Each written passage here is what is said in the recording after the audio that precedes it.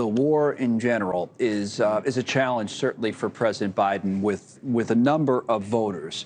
In particular, it looks like it's a challenge for him with black voters. He's had such strong support in that community. It's one of the reasons that he won last time around. And the reason we say that, or one of the reasons we say that, is because we've been hearing comments from the co-founder of Black Voters Matter, the Black Voters Matter Fund, Cliff Albright, on this topic, and he joins us now. Cliff, it's good to see you. That, boy, it's so emotional to hear that mother speaking. That's someone that's a military family. I want to go to a tweet that you had to kind of kick off the conversation from a wider perspective on this, where you said last week when talking to a reporter about the high percentage of black voters who disapprove of U.S. policy, Gaza and Israel, I mentioned disapproval would increase as the conflict escalates, especially since a disproportionate amount of the ground troops at risk be black and brown, and we know all three of these soldiers who were killed were. So you pick up on that, if you can, and what's going on in a community that had supported this president very, very strongly last time around. Yeah, thanks for having me. And to be clear, in general, our community still supports President Biden, in large numbers. But this issue really, perhaps more than any, really has the potential to weaken that level of support. And as you said, I posted that tweet, or I made that comment to the reporter about a week ago. And, I didn't imagine that it would be just a matter of days before what I predicted would come to pass.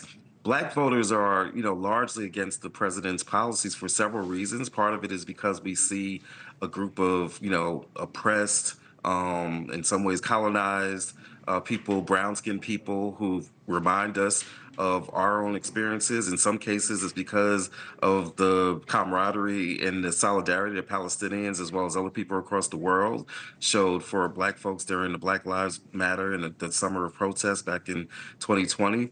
Some of it has been because we don't want to see a lot of money going towards going overseas in general, but specifically going overseas for what many view to be an unjust war. And then thirdly, you combine those two issues, and especially that financial thing, when people are saying the cost of living is high, that you still got black folks who haven't quite recovered as much as the rest of the country. But when you add on top of those two issues, right, the solidarity with Palestinian people, the issue of the expense of and the cost of the war, when you add on top of that, that now you may start seeing ground troops being targeted, or other troops, but particularly ground troops, because historically, black and brown folks, for historic reasons, for economic reasons, for social reasons, make up a disproportionate amount. That's, I believe, part of why you saw that all three of those soldiers were black and from the South. All three, yeah.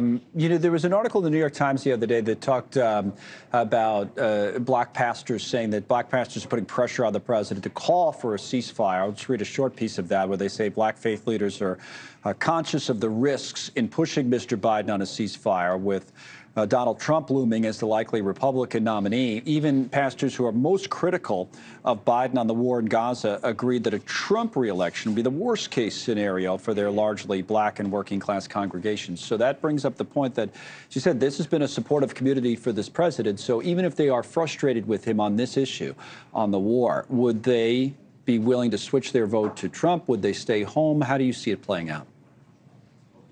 Yeah, I mean, what we're hearing and seeing, and what stands to reason, is that those that are upset with the president, angry with the president, at least from the black community about this war, they're not under any illusions that, putting Donald Trump in would be much better. Black voters are often frustrated, when we voice concerns about, the president's position, whether it's on this issue or voting rights or some other issue, that people's response is, oh, well, what are you going to do? You're going to put Trump in? And no, that's not necessarily the only other option, right? There's always the option of just staying home. Yep. And, when folks find themselves just simply unable for their own reasons, and this isn't Cliff Albright talking about the way that I feel, I'm just telling you what black voters are feeling and saying, that there's a real possibility that some number will say, you know what, I definitely can't vote for Trump. I can't bear to vote for President Biden because of this war. I'm just going to sit this one out. Or may consider another third-party candidate, somebody who, like a Connell West, who has been outright opposed to the war in Gaza. They may decide to do that. And it doesn't have to be a large number, but in some states, say a Michigan or a Georgia, those votes on the margin could wind up being the difference. Thanks so much for watching. Just go to joinnn.com to find News Nation on your television provider. And don't forget to click the red subscribe button below to get more of News Nation's fact-driven, unbiased coverage.